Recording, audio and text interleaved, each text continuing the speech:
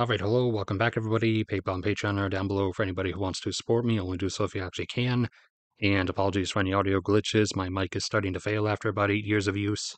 So, time for the monthly update on OPEC countries' oil production levels. Last month, they began initiating their further production cuts that they said they were going to, starting with Saudi Arabia dropping their production from around 10.5 or 10.46 down to just under 10, coming in at 9.96 million barrels per day, whereas they've usually on average maintained a plateau of about 10 million barrels per day, a plateau which they would be able to maintain probably as of now out to about 2032 or so. Originally, the end of plateau expectation was more 2029.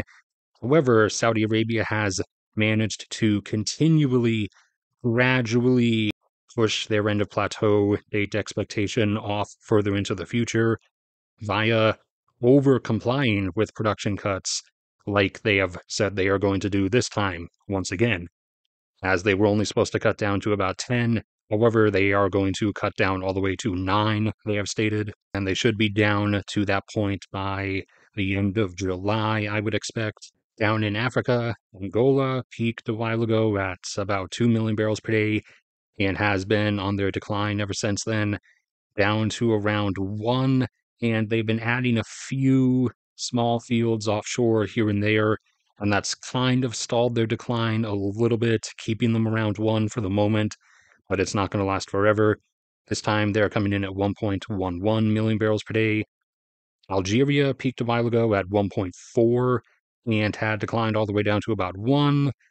And then after the prolonged COVID production cuts, they came back up to 1 and were actually able to go back up over 1 because of some enhanced recovery operations and the addition of some small new field extensions, enough to be able to get back up to 1.06, and they likely then would have resumed declining from that.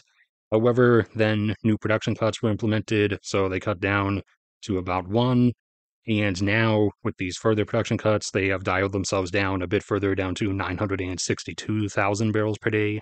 Iraq being held back once again at the whims of Saudi Arabia, which is why I've started saying repeatedly, I heavily expect Iraq is going to leave OPEC sometime soon, as in, I would be surprised if they don't leave by the end of this decade, as they have been repeatedly almost getting up to 5, which they would be able to go well beyond, up to at least 7. However, they keep not being able to make it, because whenever they're close, that usually ends up coinciding with Saudi Arabia calling for production cuts, and Iraq is, understandably starting to get tired of this. So there's a decent chance they might end up leaving OPEC. They had already cut their production back down from 4.7 down to 4.3, and now under these newly imposed production cuts, they have cut it down to about 4, coming in at 3.96 million barrels per day. Iran, meanwhile, is increasing their production. They once maintained a plateau of about 6 million barrels per day. However, after the revolution, they were never able to fully restore that, only able to maintain about 4. And then the sanctions came in the later 2020s, and no one bought their oil anymore, so they had to drop their production down to just meeting their own domestic demand, which was once up at about 1.9, however, has been gradually declining over the last decade or so, down to about 1.7. So they were producing less than 2 for a while. However, the sanctions have begun getting released, so they are able to actually sell and export their oil again. And so they have been increasing their production, now back up almost to 2.7 million, coming in at 2.68. Kuwait, normally maintainer of a 3 million barrel per day plateau, one that they could maintain up until 2050 or so. Under the prior production cuts, they were keeping themselves under 2.7 at 2.68. Now, under these further production cuts, they've dropped down to 2.55 million barrels per day. The UAE also used to hold a 3 million barrel per day plateau. However, they decided to up it to a 4 million barrel per day plateau just before all the 2020 stuff happened, as their own domestic oil consumption in present day is around 1 million. So they wanted to up their export ratio, even though that would decrease the time they could maintain a plateau for. And they only got to maintain that 4 million barrel per day plateau for like a month or two before the COVID production cuts happened. They were gradually increasing themselves back up to it, and we're up to about 3.2 until Saudi Arabia imposed new production cuts. So they cut down a bit to 3, around 3.04. And now with these further cuts, they have back down under 3, down to 2.89 million barrels per day. Nigeria once held a 2 million barrel per day plateau, which they could still maintain if it were not for the fact that their oil and gas industry and infrastructure is in the same collapsing condition that South Africa's dilapidated power grid is in.